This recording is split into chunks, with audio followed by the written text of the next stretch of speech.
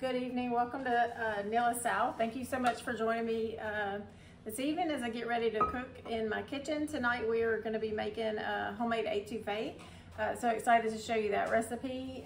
We live in South Louisiana and this is just one of the dishes that's kind of famous in this area. I'm also going to be making a walnut and cranberry wheat bread that I'm pretty excited about making, and possibly even a dessert. So thank you so much for joining me tonight and cooking with me. We'll go ahead and get started. Okay, so we'll start out, I'm gonna start out on high heat. Okay, so I'll go ahead and put 1 stick of salted butter in the pan and let that start melting down. And tonight we are making a shrimp etouffee. You can make this with either crawfish or shrimp, but I am going to use shrimp for tonight.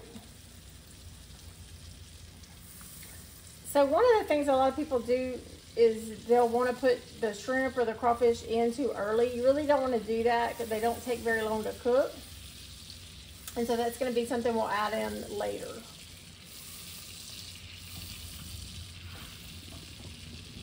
Okay, now I'm going to come in with, this is olive oil and fresh garlic that I froze. I minced the olive oil and the garlic and froze that together. And then I will come in with some onions.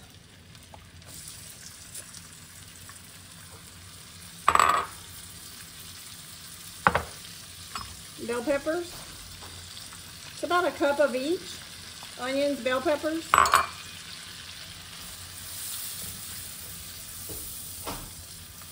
Celery, about a half a cup of celery.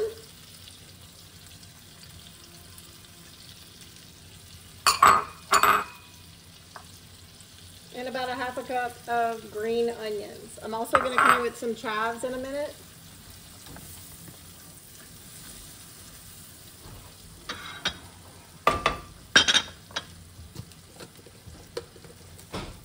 Some chives.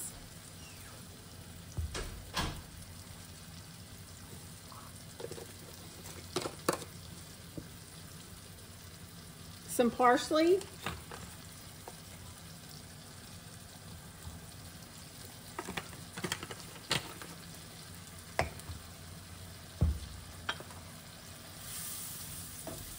Start cooking this down.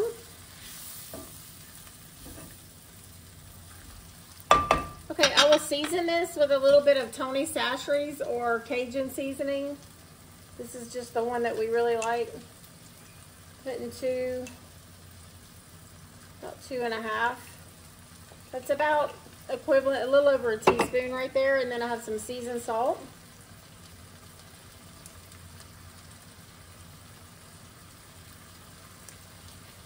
Around a teaspoon of that.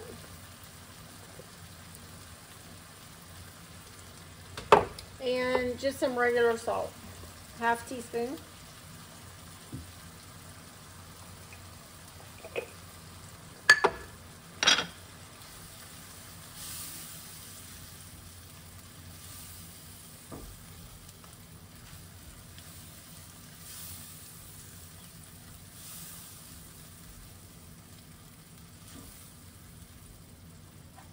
This is on high, and I'm going to let those onions cook down with a little bit translucent. So what's in here right now, the vegetables, that's called the Trinity, is what they call that. And for Cajuns, that's just the vegetables, the onions, the bell peppers, the parsley, and the onions, bell peppers, parsley. I also add garlic and celery.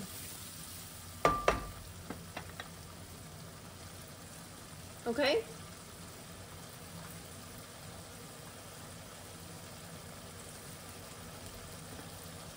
Okay, now with just a little bit of flour to make making a blonde roux. That's basically what this is referred to as. So I'll turn it down a little bit. It's different than a gumbo roux. It's lighter basically. You're just kind of using it to thicken it, but you don't want to start turning this roux brown. So it's a blonde roux. I'm making one recipe of this tonight, so 1 pound of shrimp is what I'll be adding in.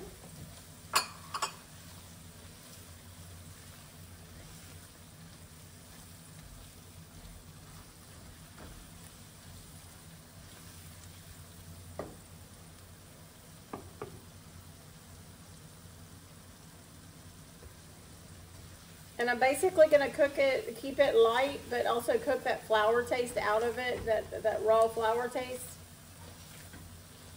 as I am cooking it down.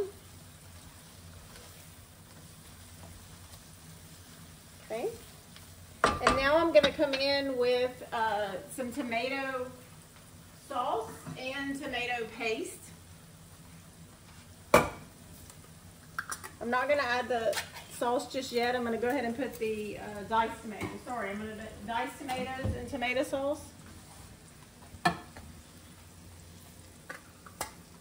So this will be my diced.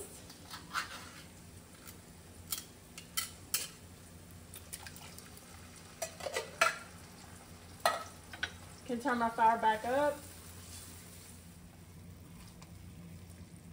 For your liquid, if you want to add a little bit of chicken broth instead of just plain water, it will add some flavor.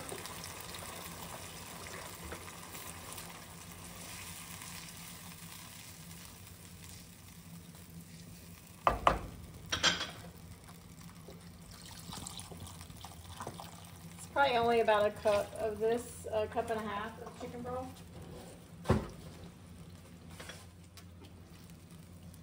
And let that start cooking down. A bright red, more of like a pink.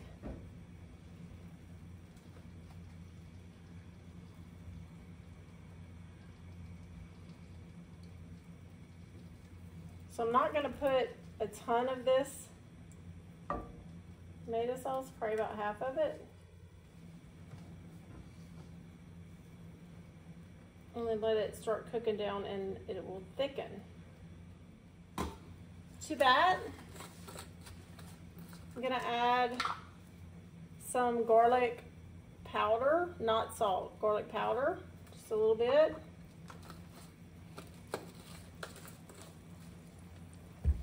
Some onion powder, granulated onion.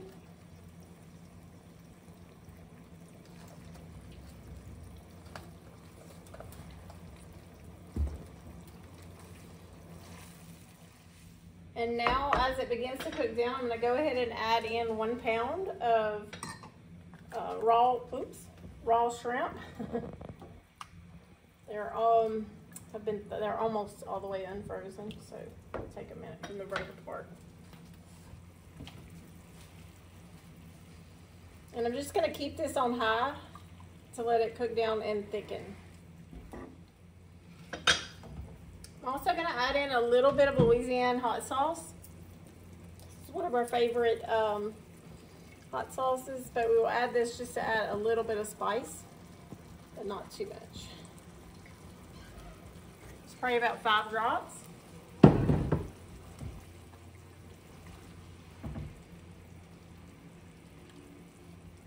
And this is starting to really thicken, just to kind of show you the consistency of it is changing.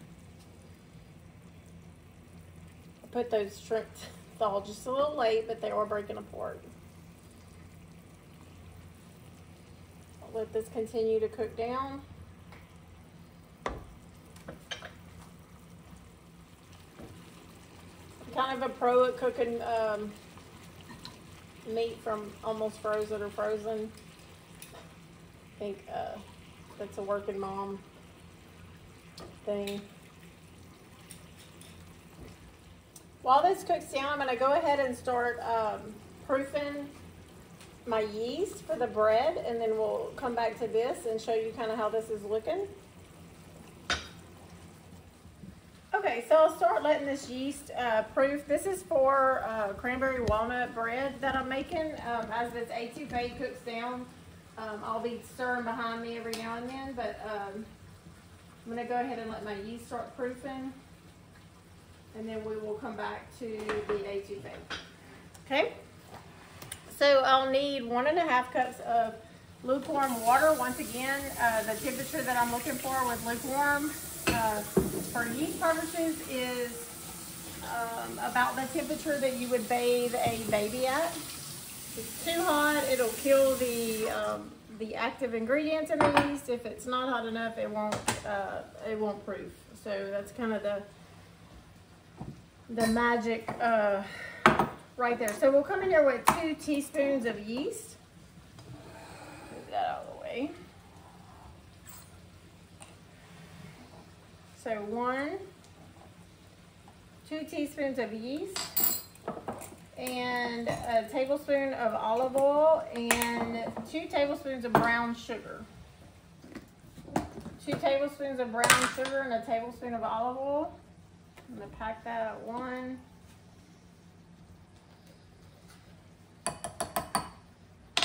2 tablespoons of brown sugar, and then a tablespoon of olive oil, and then I will leave this to sit so it can start foaming up nicely.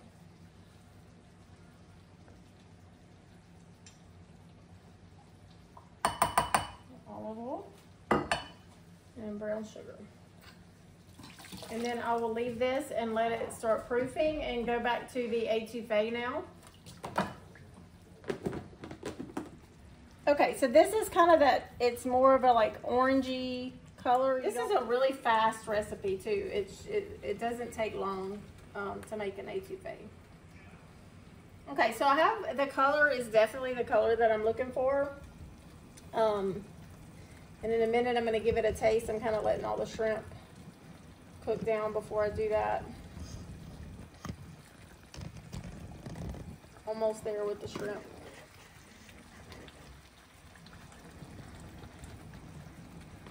I don't want to put too much salt because I did use chicken broth to give that some flavor.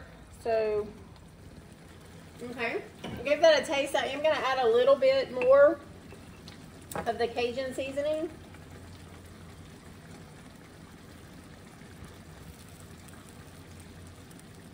About a teaspoon. The spoon on this jar is very small, so. And then 1 of the seasoned salt.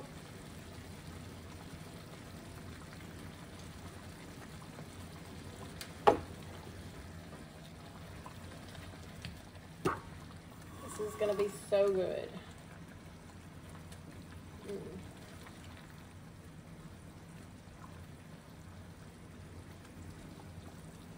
This really is almost all the way done. Like 2 more minutes. And it will be done. That's how fast this meal is. It's absolutely delicious. I'm going to go ahead and get a little rice so I can kind of show you what this looks like once it's completely finished.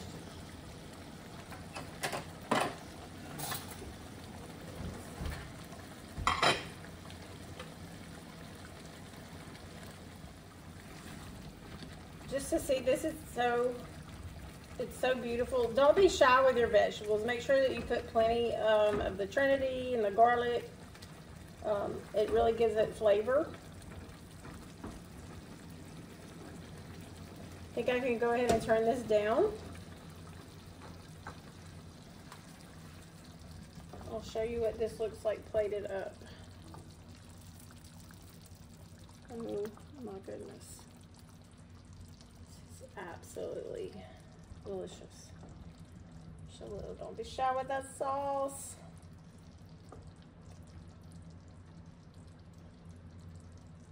Okay. This is Étouffée. Give it a taste. Make sure everybody's gonna like it. Make sure you get a shrimp in this bite. Okay, I'm getting down to business. It's very hot. Very hot. Okay. I keep saying okay. I told you I overly use that word.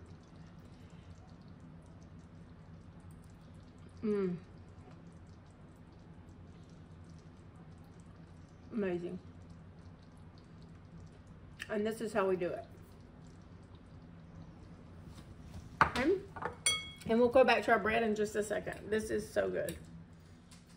Welcome back. I'm going to go ahead and get started on the cranberry walnut bread now. This is 3 cups of whole wheat flour. In this recipe I do use whole wheat flour. So get that in here. Okay.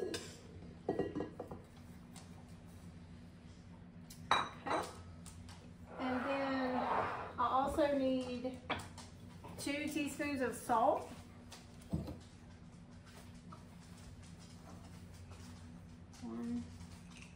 2 teaspoons of salt. And I'll mix that around.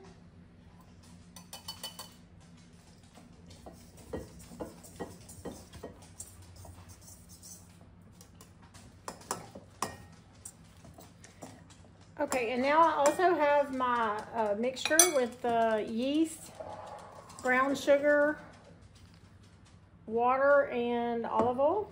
Pour that in. Okay.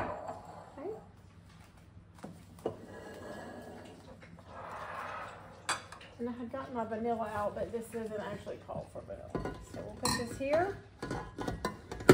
And before I add in my walnuts and my cranberries, I'm just going to give this a mix. And while that's mixing, I do want to break my walnuts. I put about 2/3 cup of walnuts in here, but I do want to crush it up a little bit. I don't want big pieces. I'm going to crush these just a little bit. I always just use a jar and a Ziploc bag. There's probably a fancier method to do this, but this is what I do.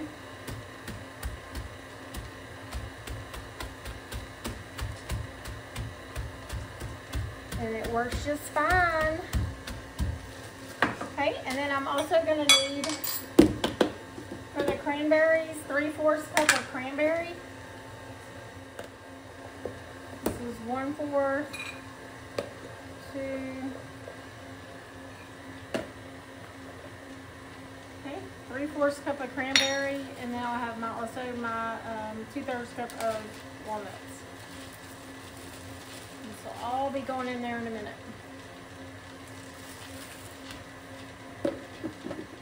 So we'll come in, scrape that flour down just a little bit.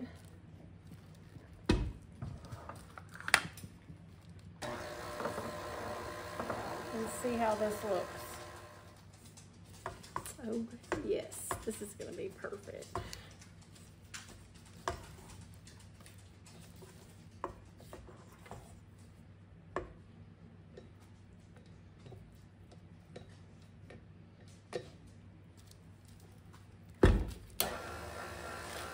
This could be 3 to 3.5 cups of flour. So right now I have 3. I always start with a 3. And then look, I might add just a little bit more.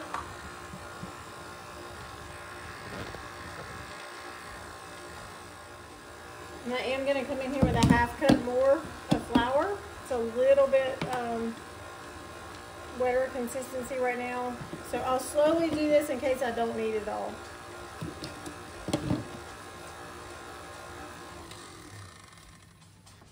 And bread is just, it's one of those things, like, you just kind of have to get used to what it is, the texture of what your finished product is. It takes a little time to do that, but you will get there. And then slowly with my other 1/2 cup. And then I should slowly see this kind of start cleaning the sides. And that's how I know where we're supposed to be. Let me give it a mix again.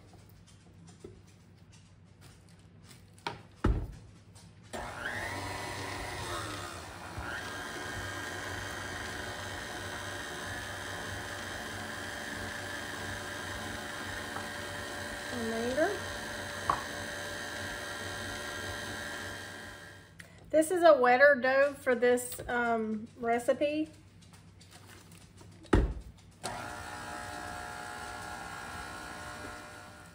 So because of that, it does require a little bit more work on my part to mix it all together for the knead.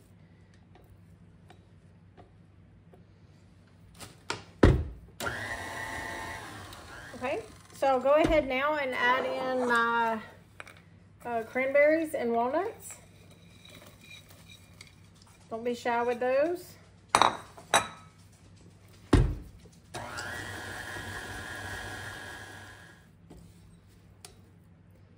I could probably do the rest without the KitchenAid.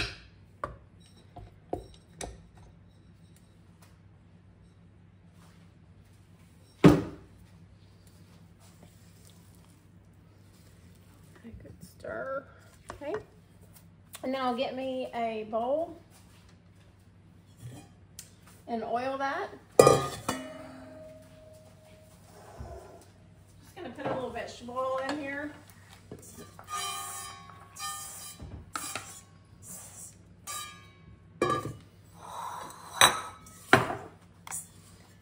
And then with this, pour that into the bowl and then let this rise. Its first rise. And this is much of a looser, I guess, bread than the one that I normally make, like for sandwich bread. But it is gonna be just perfect. Okay, so we'll put that in there and I'll cover it to allow it to start rising.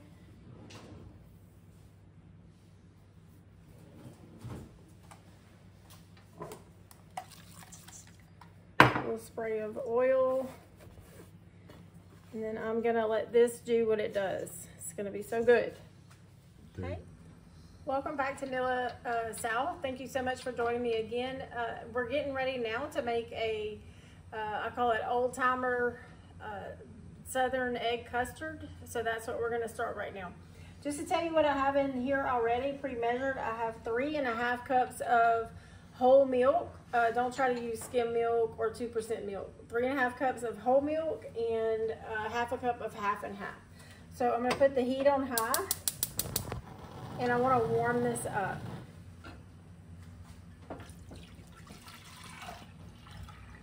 And I'll say, keep this measuring cup out because once that I get my milk to the right heat, I'll actually put it back in here because then I need it to cool back down a little bit.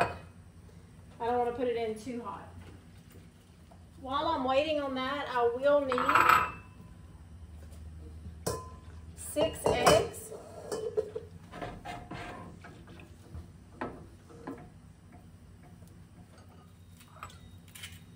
6 eggs. I'm going to stir this kind of vigorously because I really don't want it to scald. But I do want it to start foaming. I do have the oven preheating to 325. Okay, I do have a good foam now on top of this, so I am going to kill the heat and just let that sit a second. Okay. And now I have my egg mixture, so I'll bring that over to the mixer and tell you what I'll add to that to get started. Okay, so I have 6 eggs in here, and I'm gonna go ahead and I'm gonna beat those just a little bit first by themselves on high. I'll pour the milk over here. And I'm moving this into this glass so it can cool just a little bit because I don't want it to cook the egg whenever I put it in.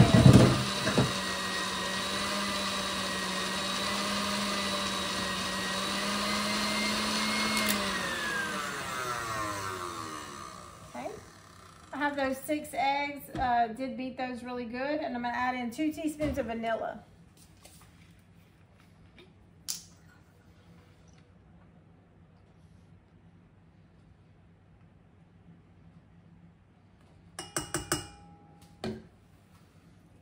Two teaspoons of vanilla and 1/2 cup of sugar. I have 1/4 of a cup here, so I'm gonna put 2.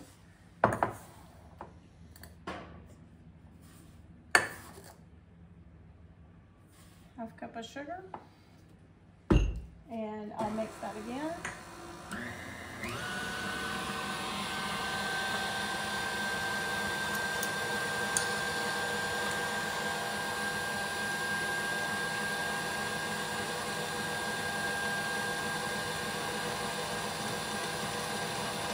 going to incorporate about a little over a teaspoon of vanilla, but I put my spoon up already, so I'm just going to do this by, you really can't mess up too much with the nutmeg. It makes it delicious. Okay, now, whenever I do, I'm going to put a little bit more nutmeg. Whenever I do start putting this milk mixture in, I'm going to go in there slowly with it because I don't want it to cook the eggs. It's very important.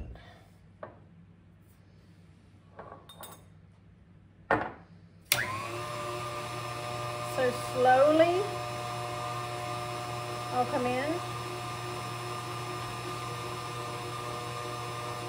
with my milk.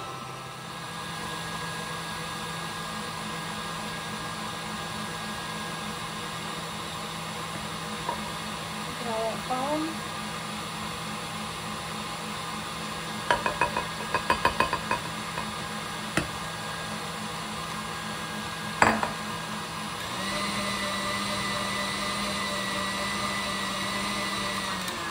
Okay, now I'm ready to pour this into the ramekins. I will link these in the description. These I purchased on Amazon. It's just oven safe dishes. So the least messy way to do this is I'm going to take this mixture and come back into my measuring cup with it for my pour into my cups. It'll be way less messy because I have, and they're not going to rise, so you can go pretty full with these. I got a lot of foam on those.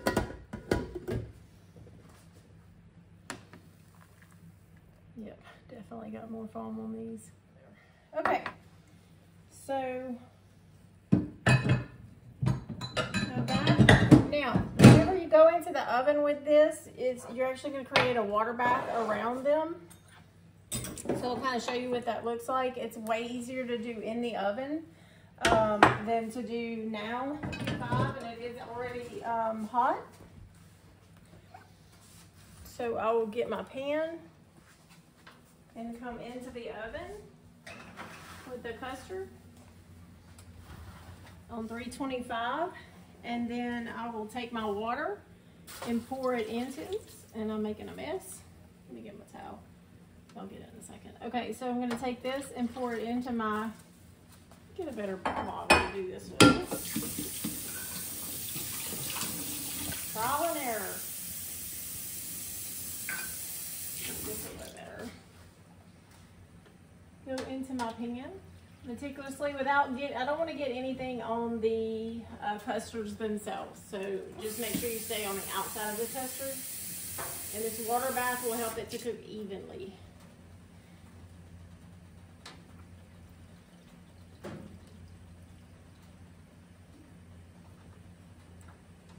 Okay, how's that? And I'll let that cook about 40 minutes. Show you what it looks like in the end.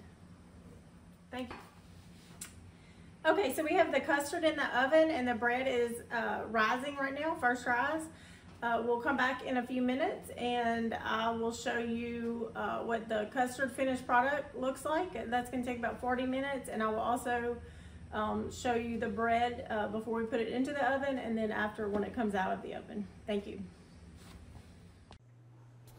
Okay, welcome back. I just wanted to kind of show you the end of the custard that I'm about to take out of the oven, and then I also want to show you kind of what the bread mixture looks like. I did go ahead and put that into the bread pan. I just want to kind of show you that, what this looks like. And I set it to get it to rise a little faster. I did put it right here on top of the stove, no heat on or anything, but just that little bit of heat from the oven has helped it to rise pretty fast. So, and I'll be taking those custards out, and then I changed the temperature on the oven to 375 to match the temperature that I'll need for the bread. It might need to go just a few more minutes. I think I'm gonna let that go a few more minutes. Oh my goodness.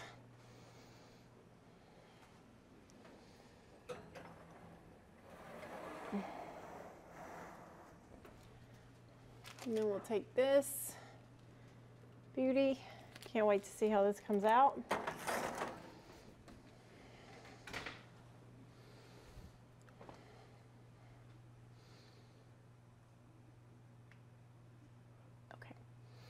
So I will come back to you when those custards come out and also when the bread comes out. Sprinkle a little bit of sugar on top. These are the completed custards. I'm really not putting much. I'm just trying to sprinkle it where it's all over the top. Okay. And then I'm going to come back with my torch. I'm going to caramelize that sugar just a little bit. See it kind of burning down, and that's going to make a nice crust. Nice crunchy top on these. That caramelized. I don't know if you can hear it, but it's sizzling. And once these cool, this will give it a nice crunch on top, and then it's smooth in the middle. Okay. And that is basically my finished product. So these will go into the refrigerator and let them cool. And then I do like them hot, but most people, you really are supposed to serve them cool. So absolutely delicious. Sorry, I just finished with the custard cups. I'll show you those again. But basically what I was saying is whenever you eat one of these, you probably might want to get back because you're really going to want to slap somebody. They're so delicious. All right. Thank you so much again for cooking with me this evening. I enjoyed having you in my kitchen, and I look forward to seeing you again. Happy New Year.